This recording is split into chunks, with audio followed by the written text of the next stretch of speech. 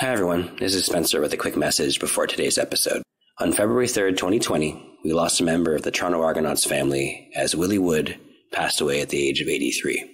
Willie Wood was the Argo's head coach from 1980 to 1981, and of course is the current head coach during this season of our show. This week's episode and all other remaining episodes from the 1980s season were recorded prior to his death, so if we make any comments or jokes about him during an episode that could be seen as macabre in light of his passing, please know that was not our intention at the time. When Alex and I started the show, we didn't know anything about Willie Wood. Learning about him and the other Argonauts from the early 1980s has been one of the great joys of this show. Willie Wood was a great man. He was the first African-American head coach in the CFL. He was an outstanding safety and 8-time Pro Bowler for my favorite NFL team, the Green Bay Packers, and he had a key interception that helped Green Bay win their very first Super Bowl. In 1989, he was inducted into the Pro Football Hall of Fame. Sadly, after his professional football career was over, all those hits began to take a toll. Late in life, Willie Wood suffered from dementia. There's a great New York Times article about this that we will link to in the show notes, but it's quite sad. Willie Wood is a reminder of what football players are asked to endure, and that we as fans must demand that the owners and the league take care of our players during and especially after their playing careers are over. We'd like to dedicate this week's episode to the memory of Willie Wood. Our thoughts and well wishes are with his family and former teammates. This one's for you, Coach. It is an age of Canadian football domination. In the West, the Edmonton Eskimos are a dynasty without equal. Behind the quarterback tandem of Tom Wilkinson and Warren Moon, the Eskimos won 5 consecutive Grey Cup championships between 1978 and 1982. In the East, 4 teams battle it out through a 6-game season to see who will meet Edmonton in the championship game. The Toronto Argonauts have not hoisted a Grey Cup since 1952. Will this be their year? Let's find out. This is Third and Roll. Welcome to Third and Roll, a Canadian football board game podcast. This is the podcast where we play the 1985 board game Canadian Armchair Football and role play a Toronto Argonauts broadcast. My name is Spencer. This is my brother Alex. Hello. Today is episode 19. This is the final game of the regular season. The Argos are at home against the Hamilton Tiger Cats. I am calling the plays and rolling the dice for Toronto, and Alex is doing the same for Hamilton. We are getting ready to start the second quarter, so let's take you now up into the booth with the play-by-play action of Edward Welch and Norman Knuckleberger. Edward, take it away. Welcome back to the show, everybody. The Argos have a short field in front of them now after a fumble on the punt return by the Hamilton Tiger Cats. It's going to be 1st and 10 Argos from the Hamilton 31-yard line. We've got Jackson under center. Jackson handing the ball off to Metcalf. It's a draw play. And Metcalf picks up 4. So that is going to be 2nd and 6 now, bringing the ball down to the Hamilton 27-yard line. Jackson going right back to Metcalf here. It is going to be a pitch out to the left. And Metcalf gets pushed back. Third down. That's a loss of 2 on the play. It's going to push the ball back to the 29-yard line.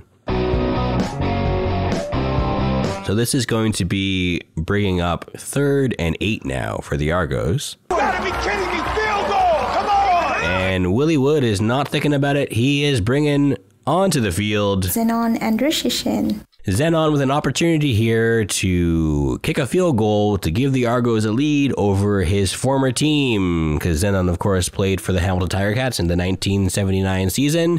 He is back in double blue and looking to take the East Division from his former teammates. So, from the 29-yard line, we have Zenon, and the kick is up, and it's wide! If he had held the ball laces out like you're supposed to. It's wide! That ball was far enough, but it was to the left, and it's gone into the end zone for only a single point. That is, going back to the last game, that is 3 consecutive missed field goals for Zenon Andrushishin.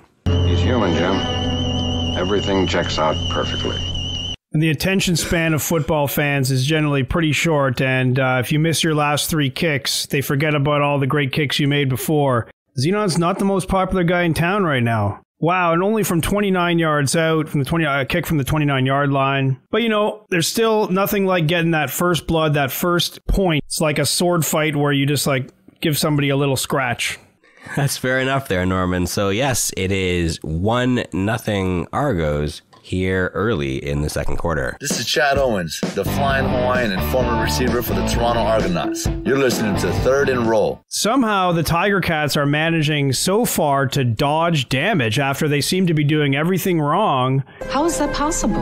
And yet are just managing to squeak through. Let's see what they can do on their next drive. So after the missed field goal, Zenon is on for the kickoff.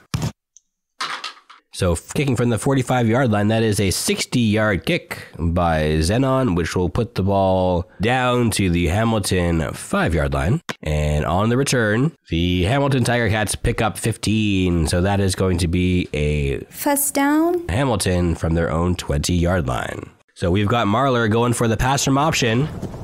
That ball is complete for 10 yards to Clarkson. And Clarkson gets brought down for no yards after the catch. But that's still enough for a Hamilton first down, be 1st and 10 from their 30-yard line. Marler back in the huddle. They are thinking about what they're going to do. Are they going to go back to the run? He is handing it off to Crawford. It's a fake reverse. And Crawford gets past Clark and past Ron Southwick even. He was wagging his finger there as he was running by his great foe. And only Preston Young was there to stop what would have been a sure touchdown. But that's a 25-yard pickup there for the Hamilton Tiger Cats. Could have done more. I could have done so much more. Taking them right to that C line, right to the center line. The field in perfect symmetry. Wow, so 55 yards to go for Hamilton. Marler wants it all. Marler finds Clarkson over the middle. That's a pickup of 30 yards. And Clarkson picks up an additional 3. So, wow, Hamilton moving the ball with 2 big plays here, and they've got a first down at the Argos 22-yard line. I know it's easy to say after it worked, but I love that call of going for the long pass on first down there. Nobody was expecting it. Marler wants to slow things down here with a draw play. Hands it off to Crawford. And Crawford picks up 5. So that's going to bring up a 2nd and 5 now. Hamilton deep in Argos territory, 2nd and 5. Right back to Crawford for an off-left tackle. And Clarkson picks up 3 before he is met by Bruce Clark. That is going to bring up a 3rd and 2 from the Toronto 14-yard line. Wow. Norman, we saw at the other end of the field, perhaps the conditions aren't great for short field goals. Are they going to go for it, or are they going to go and keep their offense in the field? I see Bernie Ruoff is staying on the sidelines. The offense is out there. It's going to be a handoff to Crawford going up the middle. This is big time, baby. And Crawford picks up just enough to get a first down. Picks up 3 yards there on the play. It's going to be 1st and 10, Hamilton from the Argos 11-yard line. So the Tiger Cats can get a new set of downs without scoring a touchdown here. Marler holding onto the ball. He dumps it off for a screen pass. It's complete to Crawford for 5 yards. They've got 6 yards to go to get into the end zone. And they pick up 5. Wow, just like I was saying, they got 10 yards down the field, so they are going to get a 1st and goal from the 1-yard line coming up here. Norman, what is Hamilton doing here that is giving fits to our Toronto Argonauts? I'm really surprised by these calls. You know, we would expect more conservative runs, but I think the Argos are still recovering from that long pass, that bomb out of nowhere that they thought they could contain Hamilton by protecting against the run. But now they see there's a new threat that they hadn't considered. But no threat for a long pass right now because they only have 1 yard to go. Who knows? Maybe they will try to throw it deep to the back of the end zone. How about no? And Marler with the quarterback keeper. And Bruce Clark is there to say, hello, Marler, stop talking about things that happened in Montreal discotheques that was told in confidence. I do not forgive you, sir, I believe is what Clark said there. Sir, you are no gentleman. And you, miss, are no lady. Marler, not wanting to take the brunt of any additional hits, he is handing it off now to Crawford. Crawford going right up the middle, and he is into the end zone. So Hamilton is on the board. Rufus Crawford with a rushing touchdown. That makes it 6-1 Hamilton. We've got Bernie Ruoff coming onto the field for the extra point. And that kick is good. So Hamilton grabs the lead here. 7-1 with 9 minutes to go in the second quarter.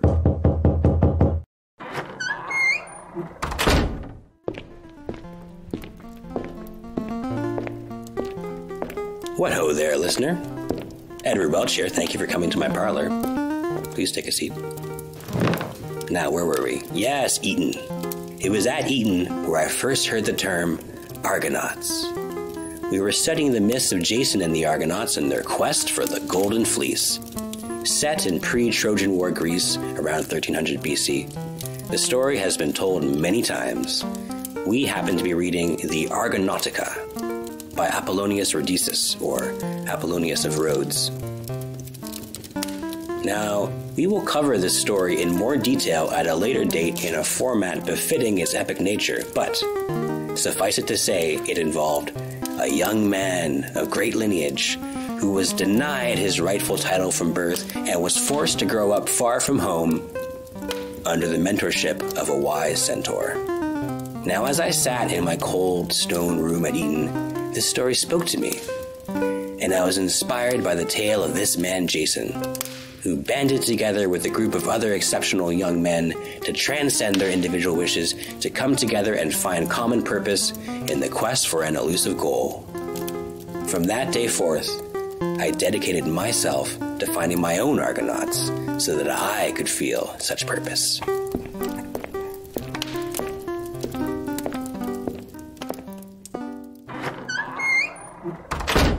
Okay, welcome back, everybody. So Hamilton drove all the way down the field and pushed it into the end zone.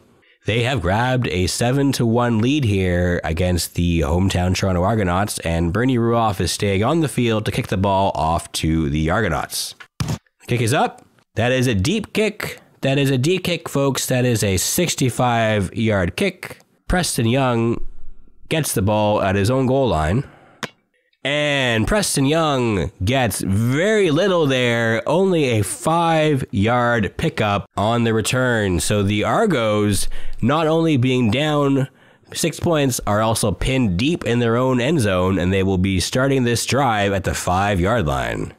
Well, I think that is the best kickoff that we have yet seen in the Canadian Armchair Football League, really pinning them down. We certainly didn't need more things going in Hamilton's favor, but apparently the kicking game is helping them out here. We have Jackson onto the field. He has 105 yards to go. Yeah, well, that ain't nothing but a thing. Will he try to get it all at once? The answer to that is no. He is handing the ball off to Metcalf. It is a run from option once he gets some space between him and his own end zone. And Metcalf picks up 5. So that is going to bring up 2nd and 5 from the Argos 10-yard line. I was kind of looking forward to seeing a safety there. We have yet to see a safety in this league. At least not in any of the games that we have broadcast. That's absolutely true, Norman. So Jackson, with a little bit of space behind him now, will he feel a little bit more emboldened to go for a more aggressive play call? Of course, that's speaking as a neutral. Speaking as an Argos fan, I am looking forward to that would be a 100-yard pass just about now. Would be great. That would. So let's see here. We have Jackson handing the ball. Yes, he is handing the ball off to Metcalf. It is a sweep to the left. And Metcalf picks up 6. So just able to squeeze by and stretch past that first down marker, that's going to be First down, Toronto. When you're backed up like that, it's such a huge first down to get when you get that first down to get yourself out of your own end zone. Absolutely. So with 6 minutes remaining in the second quarter, we have Jackson handing it off right back to Metcalf again with an off right tackle. And Metcalf gets stuffed for no gain there on the play. So disappointing there from the Argos at their own 16-yard line. It's going to be 2nd and 10. There is a lot of crunching of bones and giant 1980s style shoulder pads right now. This is just a crunch on the field.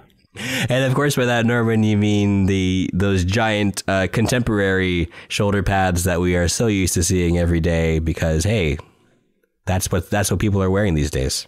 That's football. I can't imagine it anyway. How can you play football without shoulders magnified to at least 3 times the human shoulder size? Absolutely. It's just like those guards that I would see at Buckingham Palace as a boy with those giant hats to intimidate the opposition. Oh, can you imagine playing football in a Beefeater uniform? Now, that would be something. I think I will just stick to the gin. Okay, so Jackson. You could use that, like the hat is so tall, you kind of use it for like spearing in some way. I gotta say, I mean, if you're, say, a defensive tackle, that would be a good way to attempt to tip the ball. It'd be very difficult for the quarterback to see over your head and see down the field. And wow, yes, and then you could even, you could block with it, and you could headbutt with it, and you can even take it off and catch the ball with it. Wouldn't that be beautiful? That's a good point. Are players allowed to remove part of their equipment and use it to secure the ball? In all the games I've ever broadcast, I've never seen a player take off his helmet and then catch the ball within the confines of said helmet. But that would be quite a sight. Well, in the old days, it would have just been a fun play. But, these days with all the safety stuff, they have a little bit less of a sense of humor about these things. Absolutely. Don't get you started on safety. So we have Jackson, who has been looking at the sidelines. He's saying, let's go. And Jackson going for a long pass on 2nd and 10 here from their own 16-yard line. Jackson is looking for Greer over the middle, and that ball is intercepted. It has been intercepted by David Shaw, the defensive back of the Hamilton Tiger Cats. And Greer is able to recover and bring down Shaw after only a gain of 5. So, wow, that is not the way the Argos wanted to get back into this game. Hamilton pinned the Argos deep, and the Argos turn over the ball. Wow.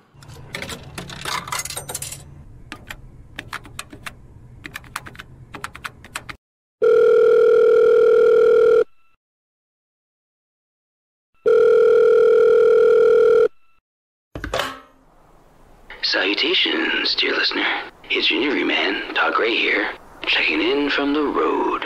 Since Ron left me behind at the Harveys in Kingston, I've been on the hunt for the perfect interview.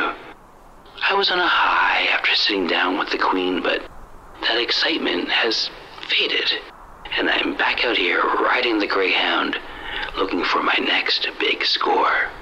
Shuttling from Paris to Vienna, Copenhagen to London, Dublin to Brussels. Yes, that's right.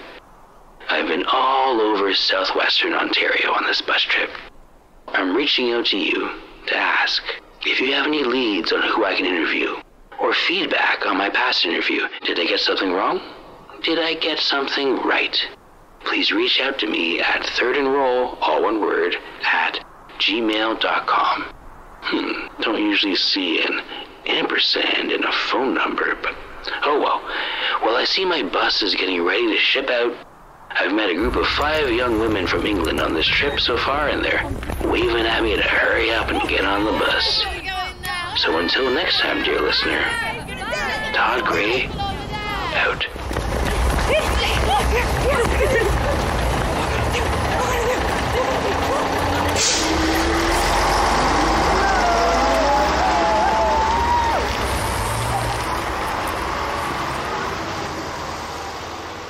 So Marler with a pass from option, and that ball is incomplete. Incomplete. Ron Southwick was able to fly over the middle and slap that ball down to the ground. But wait a minute. There's a flag on the... Pardon me. There was no flag on that play. Okay, it looks as though the referee has picked up his flag and put it back in his pocket, and he is saying, just wait until next time. Just a flag test, ladies and gentlemen. I want to make sure that it was the correct color, that it had a good flight on it. You seem satisfied with the performance of the laundry. And we are satisfied too. Okay, so Hamilton with their offense on the field here. This is now 2nd and 10 from the Argos 36-yard line. Marler going for the long pass that was so successful earlier in the game. Clark is running him down. Clark is running him down. That passer is trapped. And Marler breaks it around the corner, and he picks up, he picks up the first down. He picks up 20 yards there on the play. They are really having some back and forth between those two. These former nightclub companions are really putting on a show and really getting under each other's collars. Well, you don't leave much when you miss, do you, fat man? That's what the game's all about. With that, it's going to be 1st and 10. Hamilton from the Argos 16-yard line.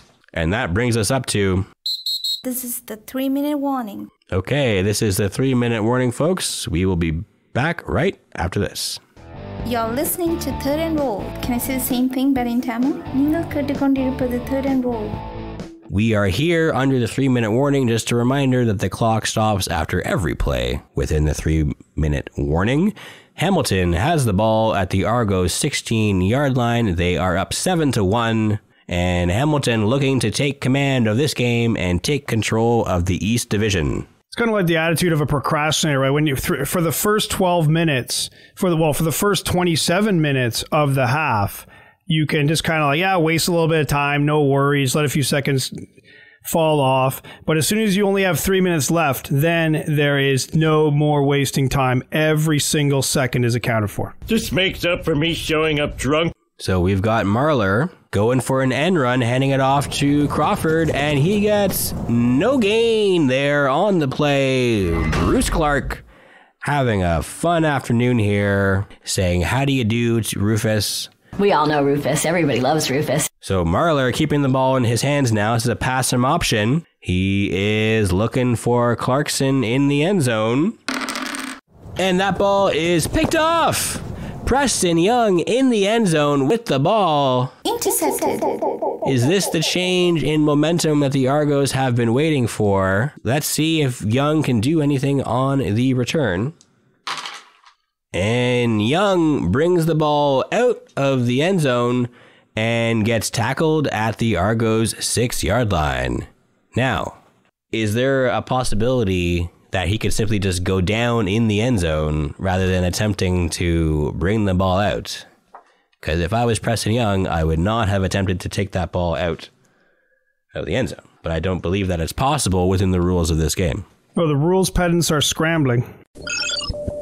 I believe rule number 3, if an interception occurs in the end zone, the player may choose to place the ball on his 25-yard line, or he may attempt to run the ball out of the end zone by dicing again. If he does not get out of the end zone, the ball is dead and scrimmaged at his own 25-yard line. So say the rules. So in this particular occasion, Preston Young, without knowing the rules, just went ahead and ran the ball out. Whereas I suppose he had the choice where he could have simply gone down in the end zone. So that will be something that Willie Wood will be talking to him and the rest of the team at halftime. Remember, you do have that option. Learn your rules. You better learn your rules. Well, as much as it is clearly a complete mistake by the defender Preston Young there, I do applaud his performance within the spirit of how I believe football should be played, because I believe the touchback rule is completely against the spirit of football. You do not give a free 25 yards to say, oh, it's getting a little bit close to your end zone. That seems a little uncomfortable. Let's give you a little 25 yards just so you have some more breathing room. That's not football. Thank you, Norman. Welcome back, everybody, with 2 minutes and 45 seconds remaining in the first half. The Argos have the ball at their own 6-yard line and are looking to get some type of points here going into the half. We have Jackson, who is going for a screen pass, and that ball is complete. As complete, that was a wide receiver screen to Terry Greer, who was able to advance the ball 17 yards and picks up an additional 5 after the reception. So that is a 22-yard pickup there. Greer, I've been looking for you everywhere. Another big play to give some breathing room. In fact, they moved up just where the touchback would have been. They've now cleared themselves up to that point. And they've got a little bit of confidence having completed some successful plays. So they're with now 2 minutes and 30 seconds remaining in the second quarter. Jackson is going to go for a run from option, handing it off to Metcalf. And Metcalf gets stuffed for no gain there on the play. Another crunch. So this is bringing up 2nd and 10 now for the Argos. Jackson is not dissuaded. He's going right back to Metcalf, this time with a pitch out to the right-hand side. That is only a 2-yard pickup. That is going to bring up 3rd and 8. 2 minutes and 15 seconds remaining in the second quarter. They are not going to go for it on 3rd and 8 in their own end zone, so we have coming out onto the field Zenon Andrushishin. He is on getting ready to punt. And it is a real boomer there from Zenon. That is a 55-yard punt. And Hamilton is able to get the ball at their own 25-yard line. And then they advance the ball by 10. So it's going to be 1st and 10 Hamilton from their 35-yard line with 1 minute and 50 seconds remaining in the first half.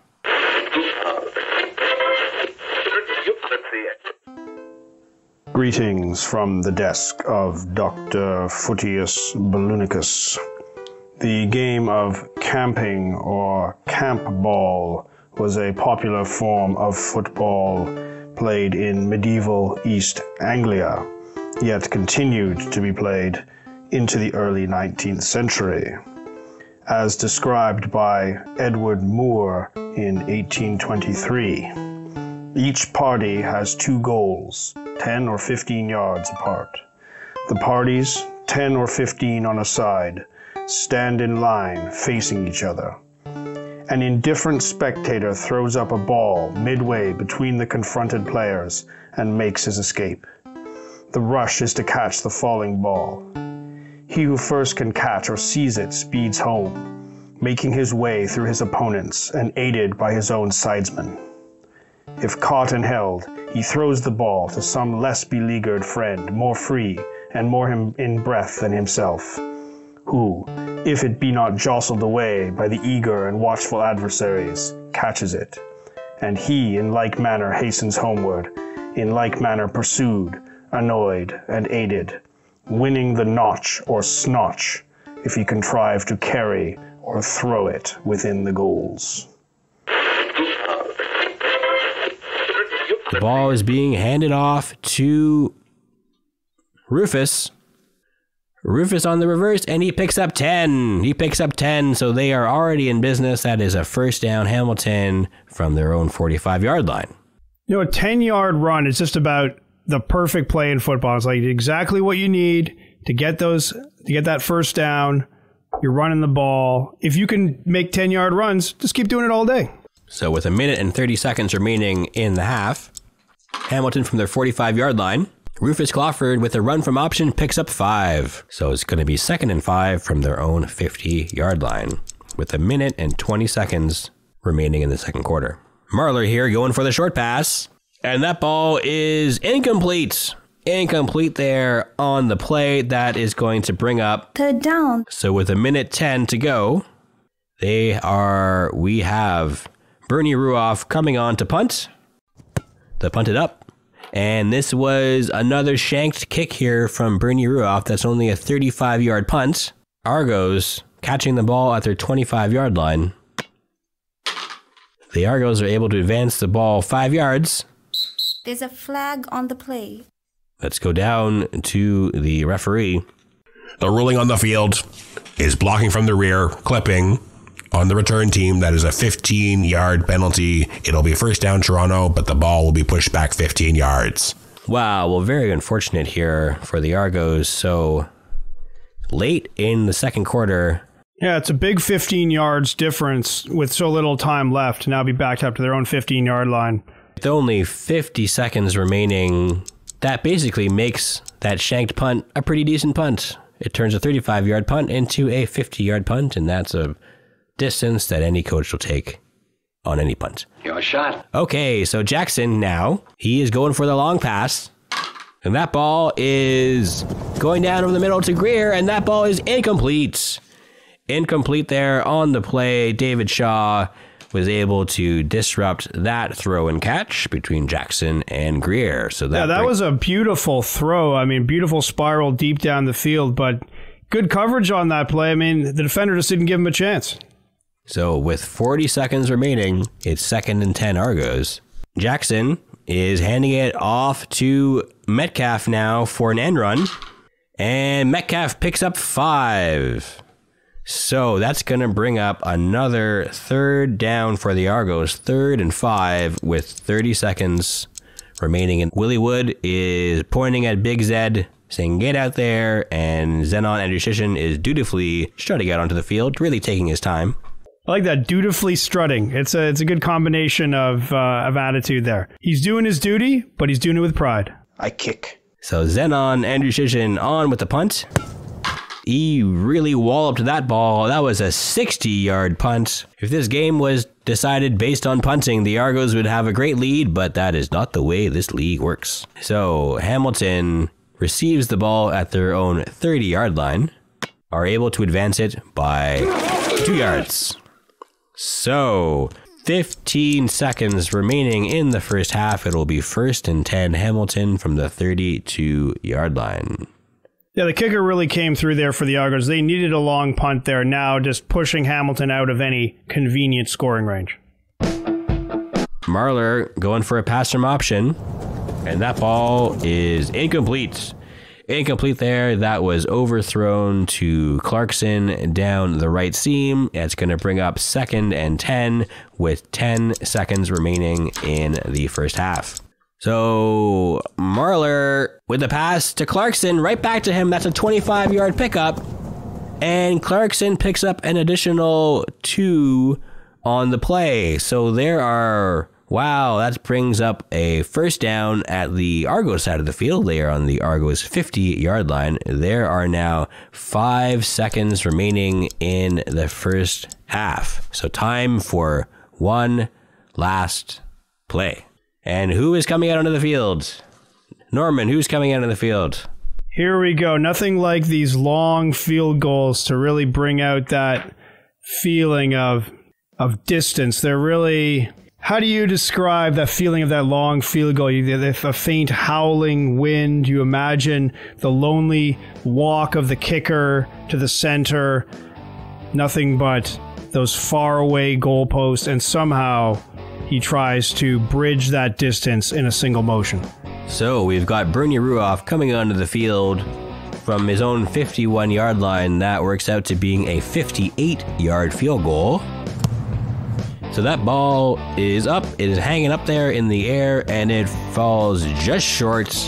And Preston Young is returning the field goal. I believe that's the first time we've actually had a field goal return this year, Norman. And he is able to bring it up to the 13-yard line. And with that, that is the final play of the first half. It was a tight, defensive, might we say, crunchy first half of football. Next time on Third and Roll. He has his first 14 plays already mapped out in his head. He will be calling those plays no matter what is happening on the field. An unprecedented experiment being conducted by the Argos here. Ron, would it surprise you to know that I am still sad and still scared? Third and Roll is an independent Canadian football board game podcast recorded in Toronto, Ontario in 2020. Today's episode features the voices of Spencer, Alex, and Subi. This works for me. Thanks, Subi. This episode was edited by Spencer Adams from Toronto. Our cover art was illustrated by Bryce Hall. If you'd like to support the show, please tell a friend or leave a 5-star review on Apple Podcasts or whatever podcatcher you use. You can reach us on Twitter at Third and Roll or by email at thirdandroll, all one word, @gmail.com. Our theme music is Magic Mountain by Jazzar, used through a Creative Commons Attribution license at freemusicarchive.org. New episodes every Wednesday. Thanks for listening, and we'll see you next time on Third and Roll. I'm not an afterthought, Spencer, but I'll move on.